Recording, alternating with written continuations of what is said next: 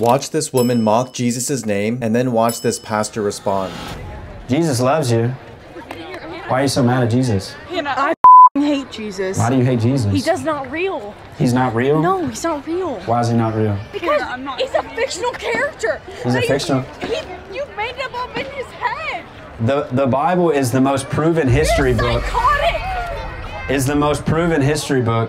So he wants to warn us. Don't be deceived that you can walk in the flesh and it'll be okay. Don't be deceived. God is not mocked. You can't mock God. God is not fooled, that means. Or God is not ignored. Or God is not outwitted. Or you can't sneer at God. You cannot insult him. You cannot violate his holy law and think you're going to get away with it. Subscribe for more videos like this.